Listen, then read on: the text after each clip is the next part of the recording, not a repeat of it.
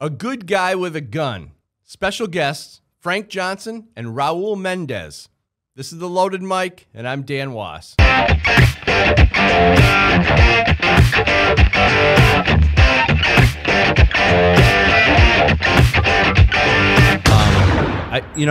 got this friend. His name is Frank Johnson.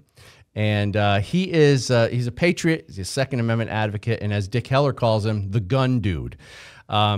Great guy. And the reason I wanted Frank on is because Frank not only can talk Second Amendment, but he also made me aware of this guy, Raul Mendez.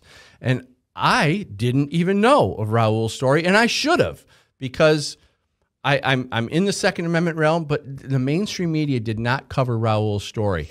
Frank has been a proponent of Raul and a proponent of good guy with a gun, and I wanted to bring in Frank. So, Frank, thank you so much for being on the show today.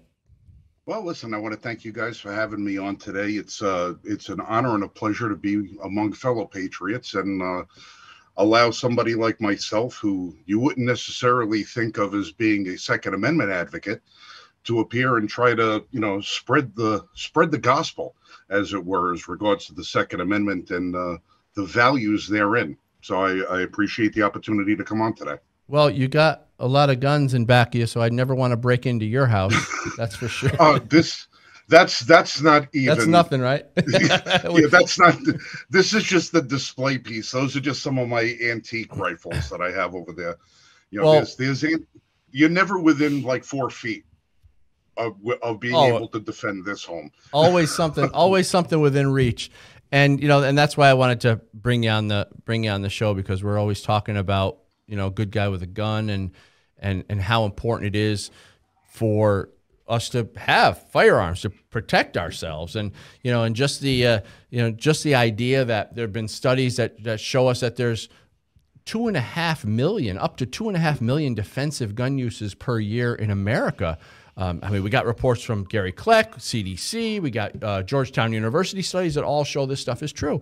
So, I just wanted to, talk a little bit about, good guy with a gun type stuff and self-defense type stuff.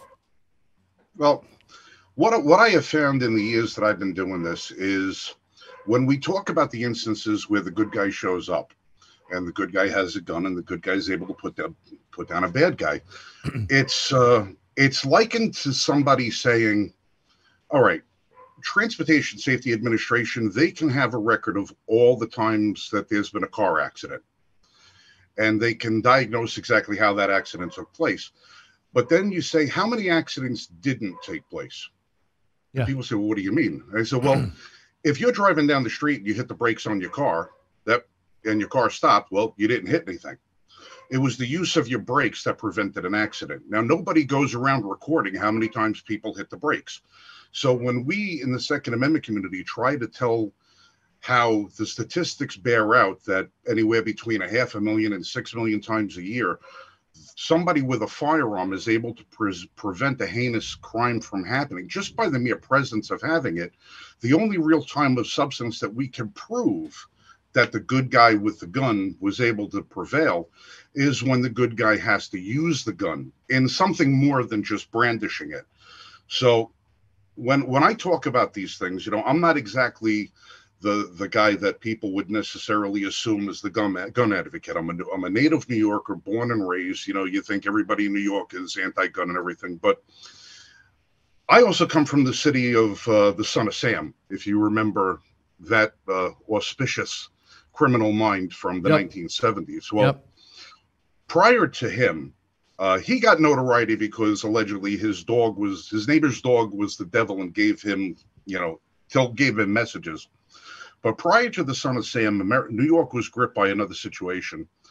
There were a couple of guys that were running around right around midnight, and they would go into any restaurant, a deli, gas station, anything that closed right around midnight when there was a limited amount of people around, and they would go in.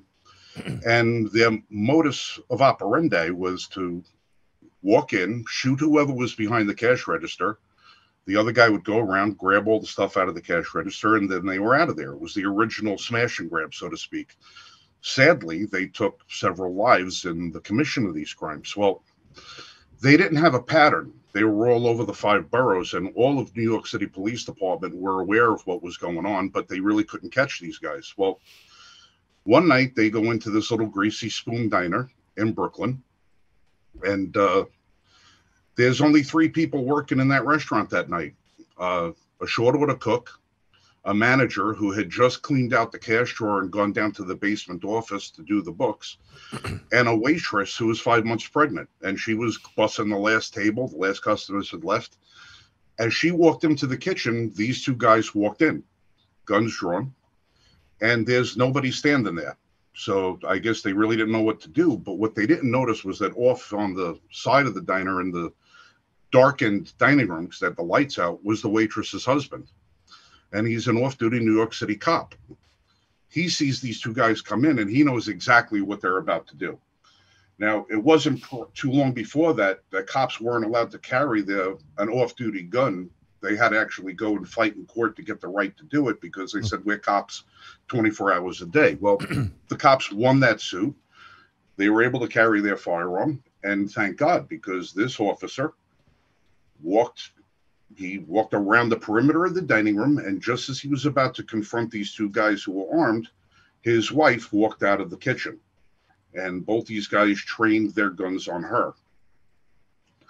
And within a split second, he reached out, grabbed a hold of her, pulled her behind himself. He put 1 round in the head of one guy and dropped him, and the other 5 rounds into the chest of the second guy. Second guy fell backwards, stumbled out the door, and ran up the block. He bled out about 3 blocks away. Now, had he not been there to save his wife and unborn child, these guys would have killed her, went into the cash register, found no money, and went into the kitchen, probably would have shot the short order cook, probably would have found the manager and shot him, took the money, and then they would have left. There were no witnesses.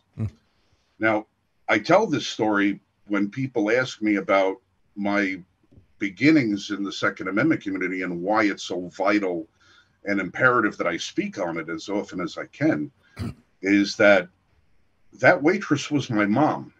Wow. And she was carrying me. Wow. At the time.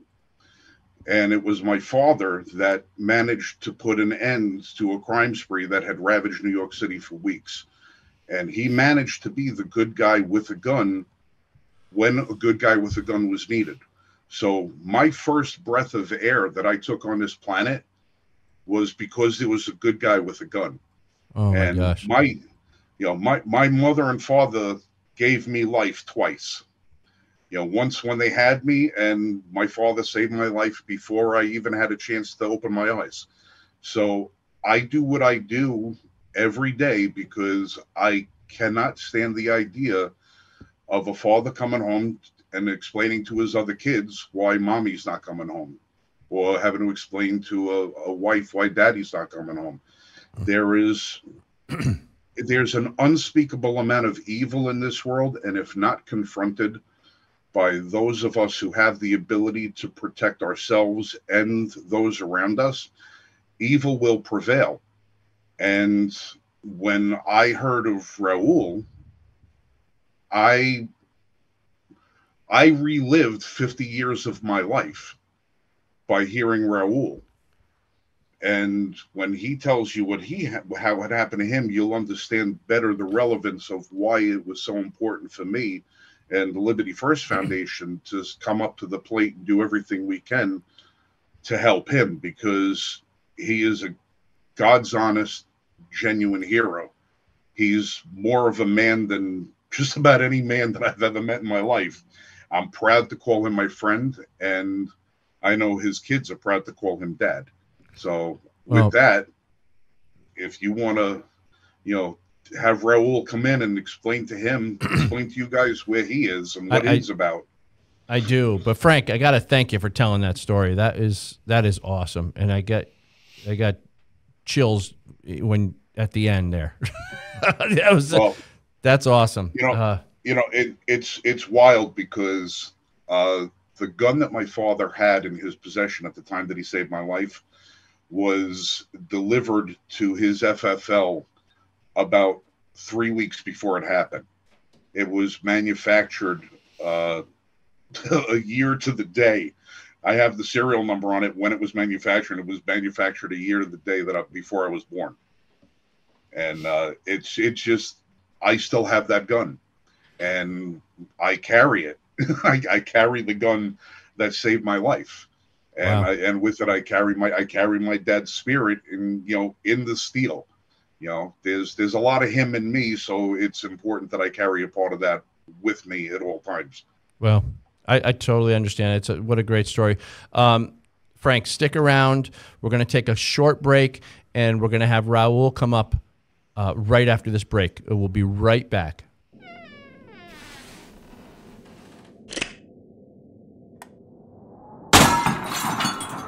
Wake up.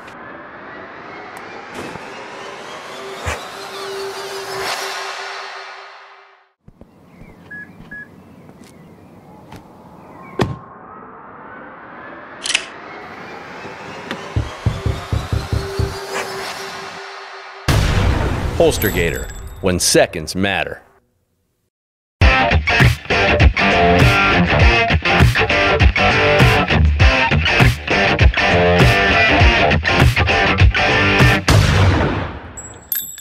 All right, so Frank Johnson was a result of a good guy with a gun, which is why he's been so supportive of Raul Mendez.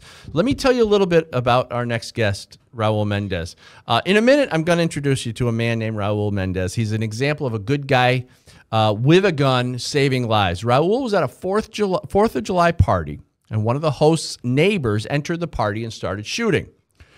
Raul lost one of his friends in the attack, and Raul took a bullet to the head, shattering his jaw and permanently damaging his eye. Raul's 7-month pregnant wife rushed to his aid and then took the kids into a room and barricaded them for safety. There were other kids in the room, and she threw all 5 children into the closet, covered them with clothes, and told them to keep quiet. While 2 women fought off the attacker and Raul laid injured on the ground, he somehow found the ability to get up after being shot in the head and put 4 rounds into the killer's chest. We are so proud and honored to have Raul with us today. Raul, thank you for being on the show. Thank you so much for having me. Really appreciate it. Did I get the information accurate? 2 friends died. Oh, I'm sorry. The only thing, story sounds good, but yeah, 2 really good friends passed away that night. I'm so sorry to hear that. You know, gun owners, we play these scenarios out sometimes in our head because we don't want it to ever happen, but we try to prepare ourselves for something like this. I can't imagine what was going through your head during all this, especially after being injured like that. Can you just kind of tell us where you were consciously, mentally, psychologically during this whole thing? So, I mean, when I got shot, it was unexpected. I first heard a gunshot, which was one of my buddies. First one I got shot, he got shot in the throat, died instantly. I was about 10, 15 feet away in the dining area. So this happened in the kitchen island, the first shot. I'm about 10, 15 feet away. I hear that gunshot. I turn around to see, what the heck is going on, and didn't even give me a chance to look at what's going on. Because as soon as I'm turning, he was able to catch me in the right side of my head. Bullet goes through, pretty much goes all through, shatters, this whole jaw, this eye socket, shatters my nose, and takes out my left eye just completely. So, I mean, I hit the ground clueless of what was going on. Oh, my God, man. God was with you that day. Holy cow. Definitely. It's unbelievable. What do you, did you guys want to say anything? Ah, it's crazy, Good for you. One chance in a million, right? But you pulled it off. Thank God. That's great. Can't even imagine. So let's hear the rest of the story. It was the neighbor, kitchen island, empty bar stool, my wife, my 7-month pregnant wife. There was another female, and across from that neighbor, there was 2 friends. Again, unprovoked, without even expecting it, nothing. He just gets up, pulls out his 9mm semi-automatic pistol, and just aims it and shoots my buddy right in the throat. And that was it. As soon as I'm turning around, you know, my wife saw that. You know, she saw the gunman pull out the gun and just fire. And she just, from what she told me, is like, what the heck is going on? Is this a joke? Is this like, it was just unreal. Yeah. So my wife drops to the ground. She looks over to me, and then she sees me get popped in the head from, you know, that distance. She sees me drop to my knees. She runs to me, get up, get up. That's when she finally realized, like, hey, like, this is no joke. Like, this is going on. Like, tries to get me to get up. She grabs my face and turns it towards her. And that's when she just sees, like, blood everywhere. You know, that's when she finally realized, like, you know what? My husband is dead. You know, he's gone. What do I do now? You know, that's like when that light bulb just kind of hit her, or, you know, just kind of turned on. And she's like, hey, I got 2 daughters that are in that bedroom. Yeah. So while everybody was scattering that house, running out the front door, back door, she actually ran to the hallway where she found my 2 daughters and 3 other children. That's when she locks, you know, closes the door, barricades it with the dresser. The kids are like, what's going on? You know, because it was just so loud, you know, so much mayhem going on. And that's when she's like, hey, you know, she just tells them, there's a shooter, something's going on. Go in the closet, shut up, don't say a word, no matter what you hear. So she throws clothes over them, and, you know, all that. And she just waits there for that moment where that shooter is just gonna, you know, break through the door and kill her and possibly find those children and, you know, kill those children as well. So while all this was happening, the shooter actually made his way towards the living room where everybody was just trying to run out that front door. He just starts shooting towards the front door, just trying to take out whoever he can. You know, he shot people in the shoulder, you know, in the back, and actually shot another friend in the leg. Shot him in the leg. He hit the ground. He couldn't make it out, unfortunately. So he walks up to him and just, you know, aims that gun at the top of his head and just, you know, pulls the trigger and just takes him out right there. Oh my God. Just, I mean,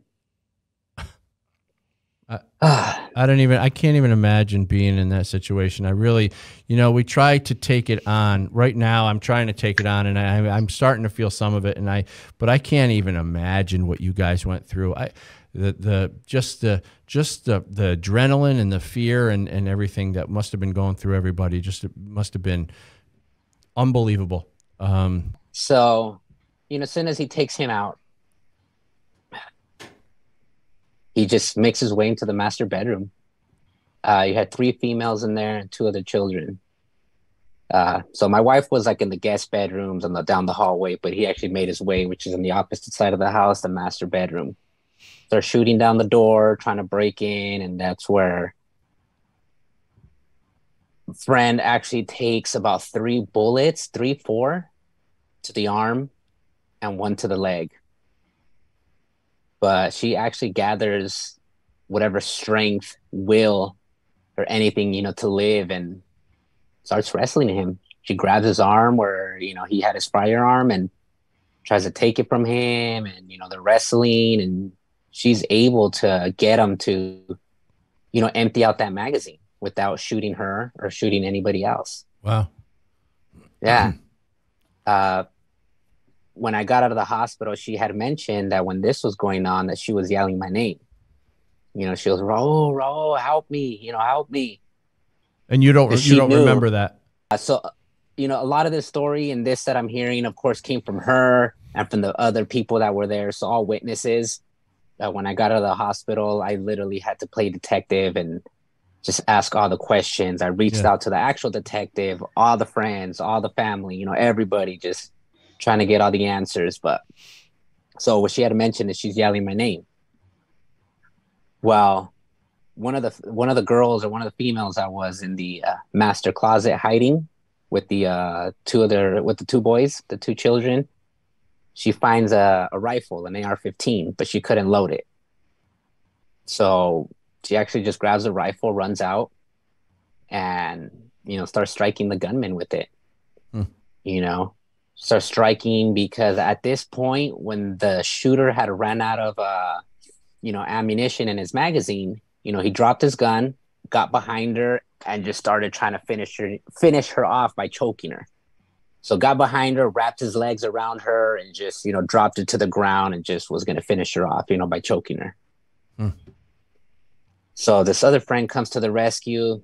They're beating him, they're fighting for their life.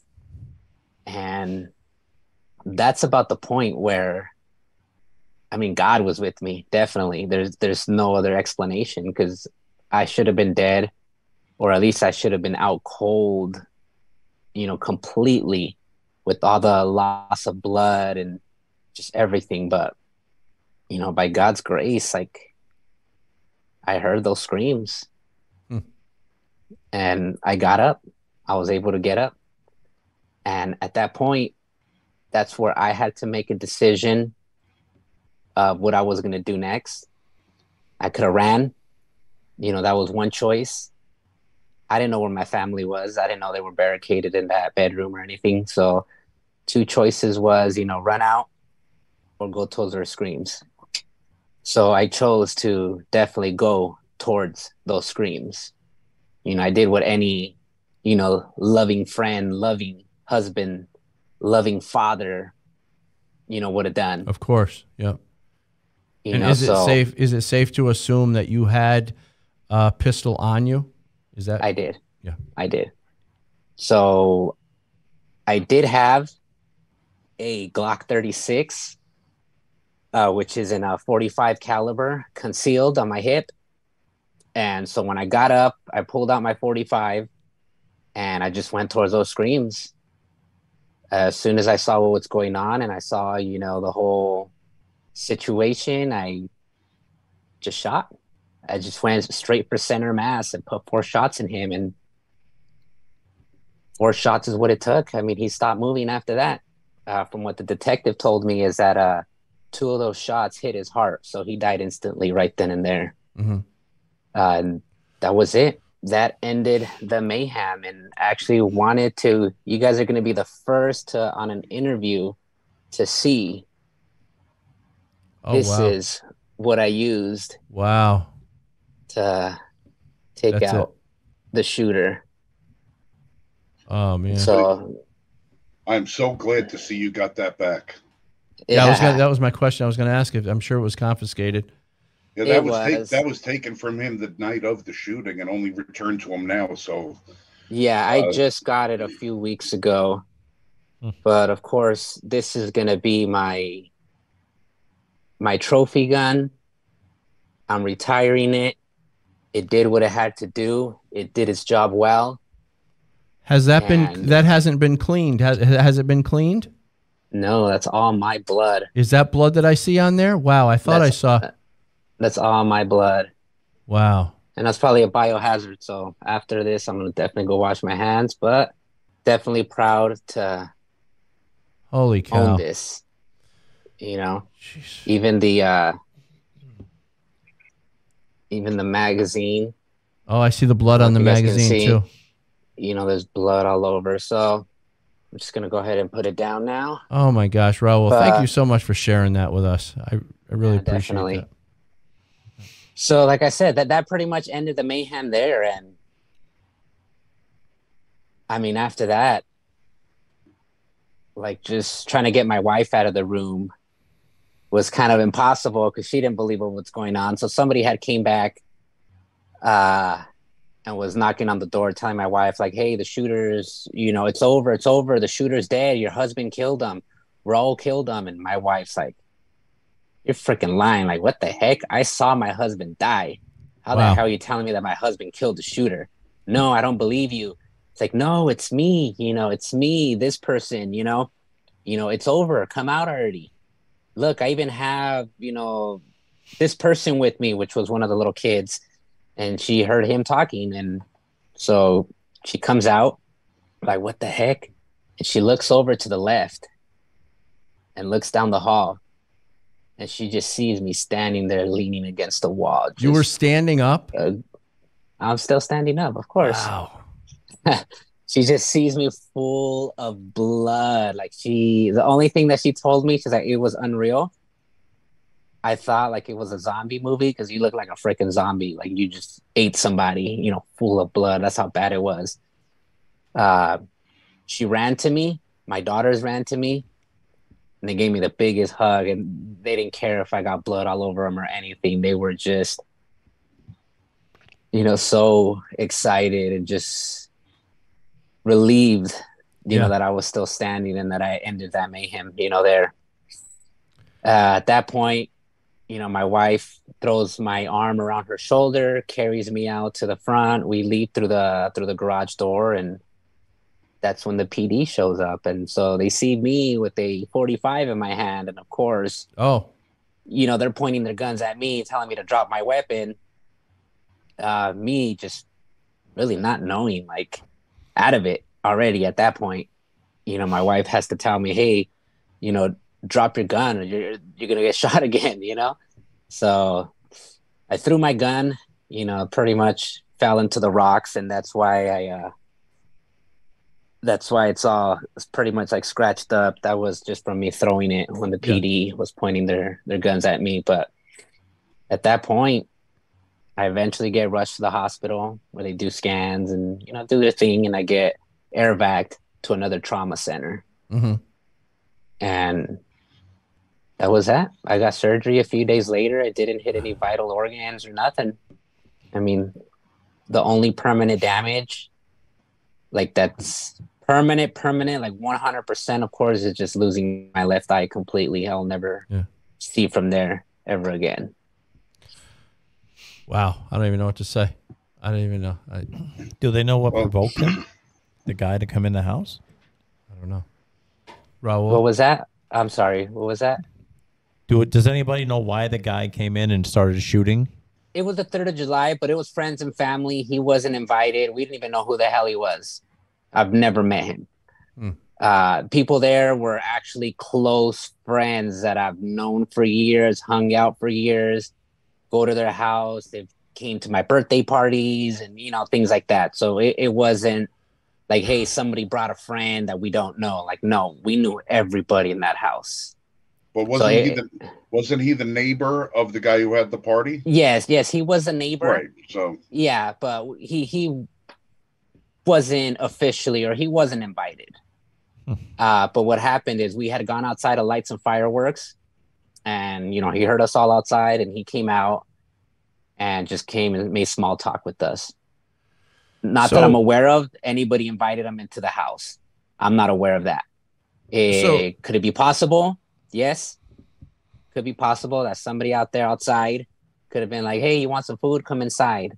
But from what I know, that didn't happen. He just pretty much made his way inside the house. And the host, you know, surprisingly saw him and just, you know, being a good host, friendly neighbor. It's like, oh, I met you outside. You're my neighbor. You know, hey, you want something to eat? You know, that's when he sat him down at that kitchen island to have a plate of food. All right. In the middle of eating.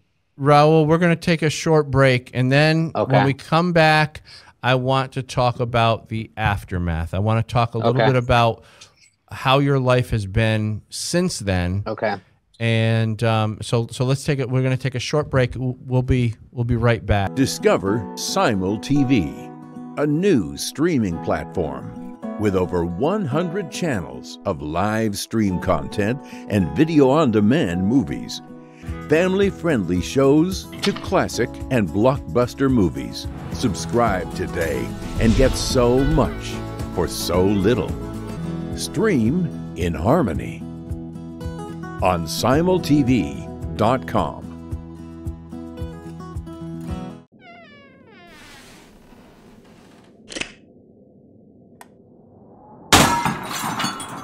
Wake up.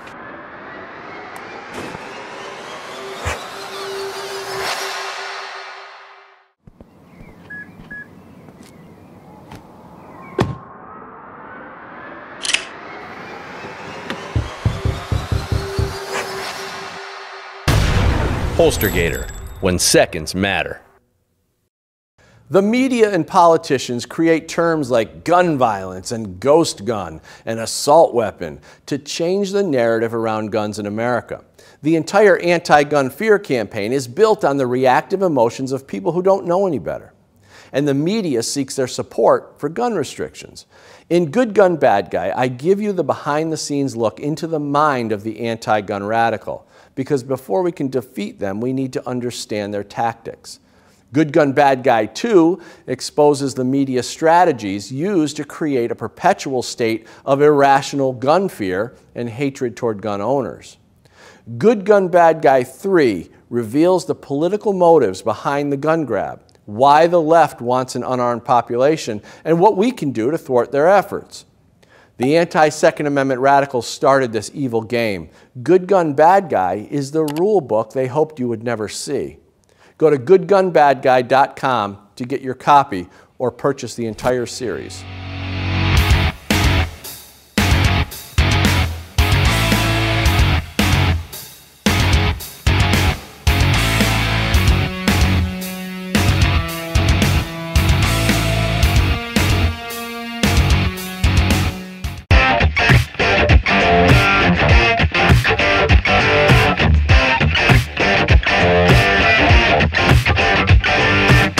Raul Mendez is the epitome of a good guy with a gun saving lives. And Raul told his story of how he saved his family, how he saved his friends, and how he reacted to a violent attack.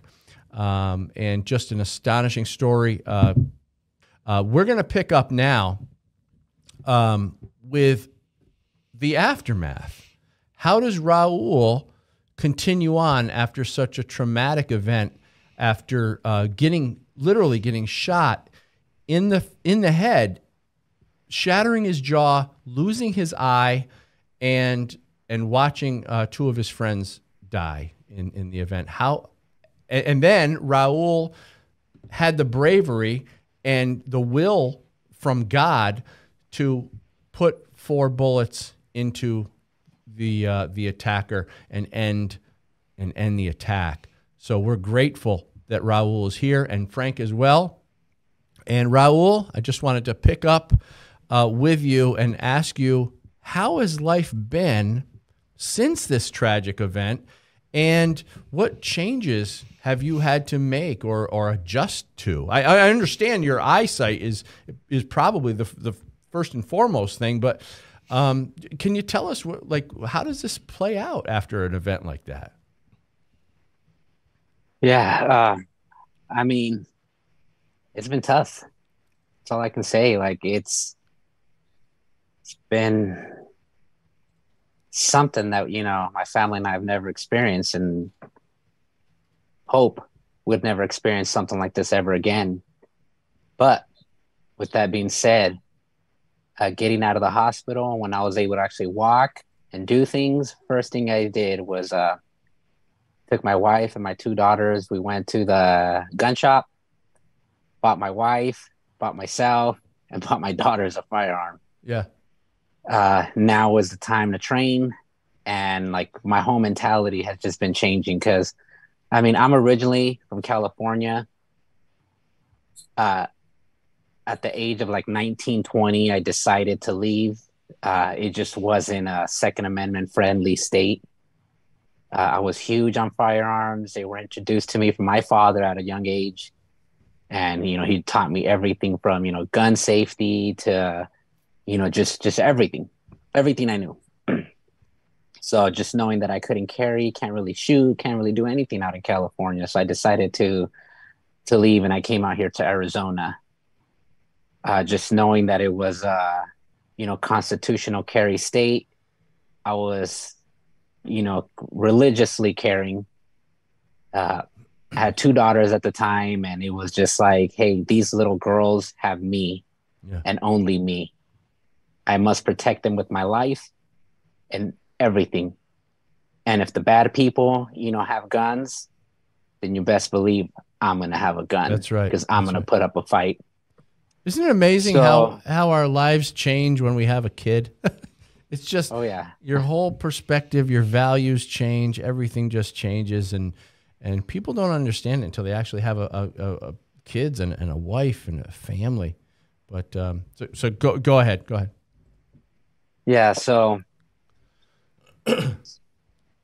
yeah. So just going back to that, I've been here in Arizona. I carried, and I never expected anything like this to happen, but definitely was prepared for it. Yeah. Never had professional training. Was not in law enforcement, military, or nothing. Just your average Joe, I guess you can call it. Average dad, family man, and just was willing to go out of his way to protect his family. Another thing. Go ahead. Sorry. Oh no, go ahead. Well, I was just thinking, there's in some of these states, there's a lot of laws that, we are so concerned with. Should I pull my gun? Should I not? Is this a real attack? Is this something that I can walk away from? Because if I make the wrong move, am I going to go to jail and all this stuff? But I would imagine, Raul, that when this guy came in and attacked you and your friends, I imagine you weren't thinking about all those little questions. No, of course not. It was just reactive, right? Right. Yeah, you don't think about, am I doing the right or wrong thing? Am I going to go to jail? Am I going to... No. Right. The only thing you think about is, I am willing to do whatever it takes to save them. Yeah. If I got to pay the consequences later, then that'll be my problem. That's right. What do they say? But I'm rather keep them alive. I'd rather be judged by 12 than carried by 6, right? Yeah. Definitely. Yeah. You did the right thing. Go ahead, Frank. If I could jump in for a minute, when I first heard Raul tell his story to us, and we naturally had the same reaction that you guys have. This is, for him to say he's the average dad, I think substantially minimizes the importance that he played, not only in the survival of all his friends, but his family and his as of yet unborn daughter. But I wanted to call some attention to, there was another hero at that party that night. And when we talk about how we react to this, we have the fight or flight mechanism. Yeah. And that's what determines whether or not we're going to engage and put ourselves at risk. There was a young girl at this party who grabbed an AR-15 out of a closet with no knowledge of how to use it, couldn't operate it, and she ran to the sounds of screams. And with everything she had, she did the only thing she could do. She swung that rifle and was hitting the assailant as many times and as hard as she possibly could.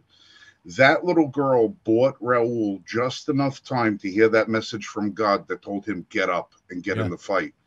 That girl is a hero. And I don't know her name. I don't know her face.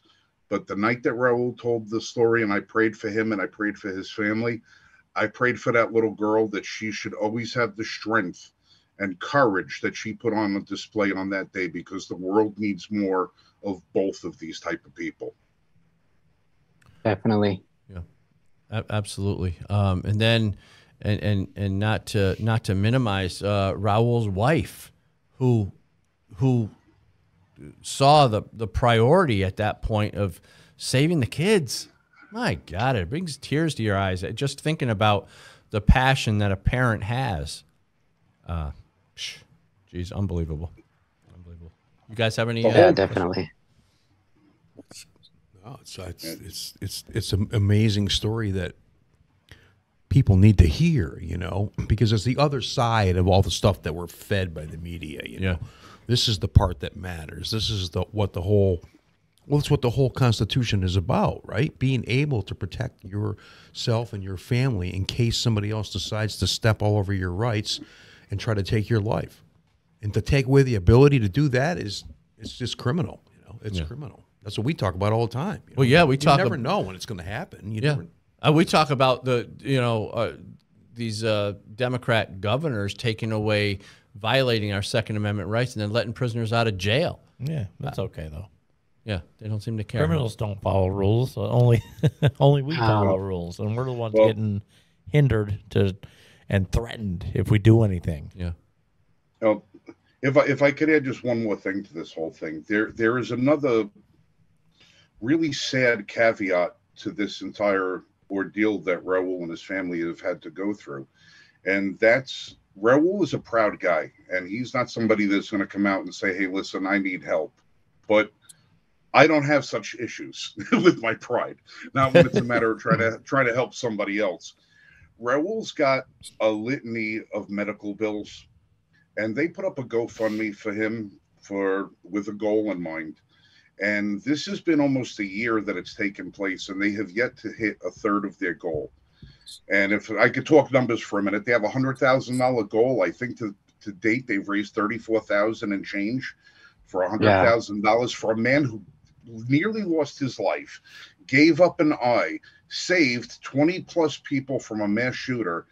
And the Second Amendment community needs to do much better in rallying around somebody that we could elevate to the position of, this is the guy we're talking about.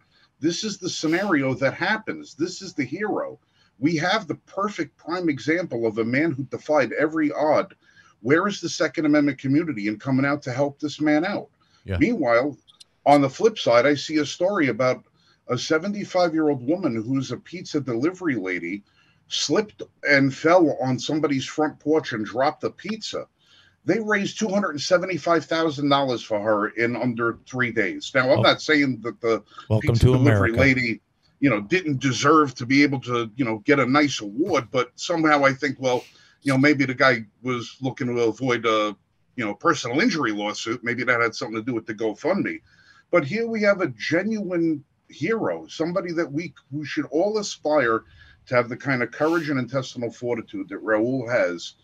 And he's going to be left in the lurch financially, never going to be able to do certain things in his life again. He's not going to tell you that he has chronic migraine headaches. He's not going to tell you that he can't sleep, that he can't taste anymore, that he can't smell things anymore. His quality of life has been diminished because he took action. And he saved people. This man needs to be heralded and needs to be honored by our community. We have to do more to help this man. Frank, I will do. Let's start by how do people donate to the GoFundMe? Give us the information now. We'll get it on. We'll put it on this show. Yeah, there's an actual link on my Instagram. Okay. So if you go to my Instagram or social media platforms, there's a link on there. I should be able to find it. We will find that link and put it on. And I will do everything that I can here, and we will do everything we can on the show to spread it to all our Second Amendment circles.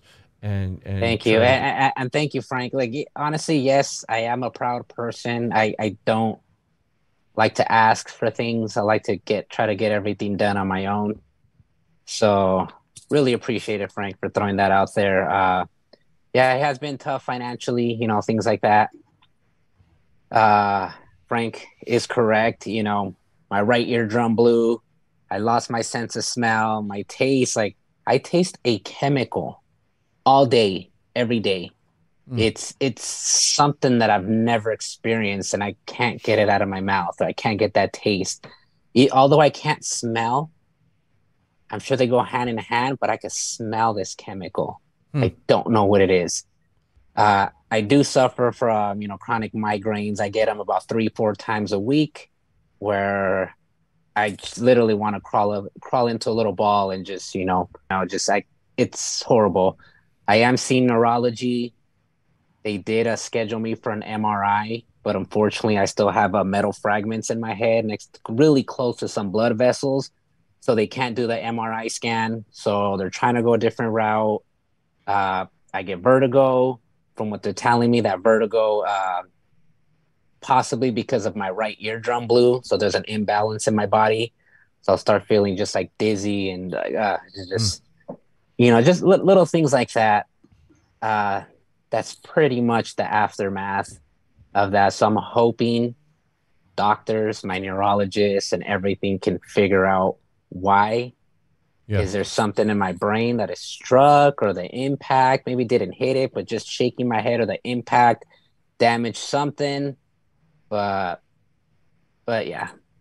Well, we can't tell by talking with you, and I guess that's one thing. When we talk to you, we don't realize all the stuff, all the trauma you're going through, because we don't notice it. But I'm glad you told us that, and I got to tell you, you got a friend in Frank Johnson. Frank, I mean, I don't. If you're getting credit with the big guy, this is where you get it, because championing this situation. No, not Joe, the big guy, the real big guy. Sorry, Joe can't get 10% of me. I'm sorry, that's not going to happen. No, well, listen, I understand. Look, I was graced in my life a lot of different ways. I have had battles of my own that I didn't think I was going to pull through. And I was fortunate enough to be put on this planet, and as many times as I could reach out and help somebody that needs help, in whatever capacity I can provide that help, I'm always going to be there to do it, because I know what it's like to be somebody who's needed help and not been able to get it. And I also know the grace of having to need help and have people to stand by me when nobody else would. And Raul's story speaks to me on so many levels, because I see Raul's daughter is how old is she now? She's 6 months old, Raul? 6 months old. You got to see her, right? When we were on our interview. I got to see her. I see that the blessing that Raul was able to get up gave life to that little girl. And I can see that when I looked at that little girl, I said, he can look at his daughter with the same love in his eyes that my parents were able to look at me when I came out, knowing that I would not have been there if somebody didn't react. And being able to put myself in that little girl's shoes, I said, he created a Second Amendment advocate that will have my story 50 years from now. He created the next generation of proponent, the next generation of warrior that'll go out there and continue fighting for our rights. And I can't say, I do a lot for people, but meeting Raul was my blessing. I don't get any blessing by helping Raul. Raul was my blessing. I already got the better end of it. Well, that's awesome to hear, Frank. Yep. You're one of the good guys. And definitely. Well, definitely. At least I say so on TV. Well, I just want to thank both you guys for being here today. And I don't know that. I mean, we're honored to have both you guys here on the show. And Raul, we wish you the best. Frank, we wish you the best. And just thanks so much. Is there anything else you guys want to wrap up with? There is something. Sure. Pretty much, we've been going over what the aftermath, what's my life like now. And honestly, it was a blessing, meeting Frank, and just, when he told me his story, I just felt like wow, like it actually brought me into tears. I don't know if you're able to see my face when we're doing that interview. And, I just felt like some type of connection, like, this guy understands me, he's a living proof. He's pretty much like my daughter is what's going to be, in the future. So, I'm thankful for that, for meeting you, hearing your story, and just, honestly, after this happened, I just feel like, like a new calling, since, mainstream media didn't really show my story. They didn't really care because, it's not in their agenda to show, a good guy with a gun. They want to show the statistics of, what harm a firearm can do. That's their agenda, to just show, exactly. Hey, mass shooting, everybody died, 12 people died, and that's it. Oh, this person died, or this person that, or this person, just so many. Sure. If I would have died, if everybody in that house would have died, or if I wouldn't have got up and I just would have been lying there dead, you best believe that this story would have been all over the news. Yeah. It would have been like one of the top stories, and everybody would have known what happened. But because there was a good guy, because there was a good guy with a gun, they don't want people to hear about that. They don't want right. Yeah, it's not in their agenda to hear that, of course. And so, given a second opportunity in life, I feel like it's my duty. God gave me this opportunity, and our Second Amendment, our freedom, is a God-given right.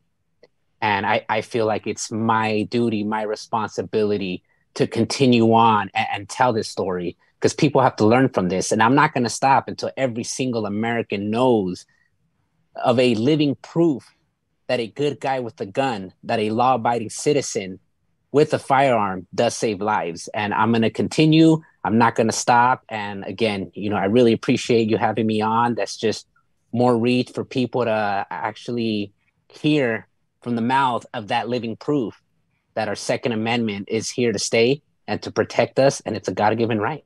Yeah, no government is should interfere and take that right from us. And we're going to share this and get this to as many people as possible. And just so you know, we are cheering you on. We're cheering you on. We really appreciate everything you've done for you and your family and all the other good people at that party that day. Frank, anything else? Any final comments? I'll just sign off the way I sign off on the YouTube channel, and that's be safe and shoot straight. Just know your rights, read your Constitution, and stand up and fight. The fight doesn't have to be physical. The fight can be mental, could be pen and paper, could be email. Stand and fight, because unless you are actively fighting to preserve your rights, you're letting somebody else carry that weight. And we all need to do what we need to do to keep that going, because my rights are the same as yours. If you're not carrying your weight, why are you going to put that in somebody else's hands? Get in the fight. Yeah. Join the right organizations, support the right people, get in there and let your voice be heard, because I'll tell you, once your rights are gone, your voice means nothing. And Frank, how can people find you? I'm 6'3" and 275. I'm usually easy to find. Now, if you want to find me on YouTube, look up the Range Report, or if you want to find us on Facebook, it's the Liberty First Foundation, the Liberty First on Twitter, the Range Report on Instagram, and we're everywhere. We're like ants. We're small, but we're everywhere. And Raul, how can people find you? And we're gonna put a link to your GoFundMe as well. But how can people find you? The link is in the chat now. Okay, perfect. People can actually also find me with here. This was actually my username before all this happened, so I decided to just run with it. It's GA110ENT. I do music, so it was like a GA110ENT for entertainment. So I've been a musician since I was 6 years old. So again, GA110ENT.com. That's a domain name that I was able to save and keep, and that just sends you a directly to all my social media links, GoFundMe link, all that good stuff. So they can follow me that way. Excellent. Well, fellas, I don't know how to thank you. I just really appreciate it. Really honored to have you on the show. I just thank you so much. And you guys have any final comments? No, it was great. Glad to meet both of you guys, and thank you so much. And people are going to see this for sure. I said we appreciate the opportunity to be here. I can speak for Raul on that, and if you guys ever feel the need, I can drop off an invite. You join us on the weekly roundtable every Friday night at 9:00 at the Liberty First Foundation YouTube channel, where we do our little weekly roundup of all the news of the week. And this will be getting a headline on the show this week. So let's do that. Let's do that in the next couple of weeks, Frank. Well, I'm sure I know Anthony said he want to do it. John, you want to go on the show with Frank? We'll go on. Yeah. We'll be on your show, Frank. Good, awesome. And this way, I promise I'll have less camera difficulties. That's okay. For everybody who doesn't know what happened, well, we're gonna keep that. You're better off. You're better off. You're better off. We had some technical difficulties, and let's just leave it at that. Fellas, thank you so much. I really appreciate it. Thank you. Take care. Thank you so much. Thank you so much. Yes, have a great night.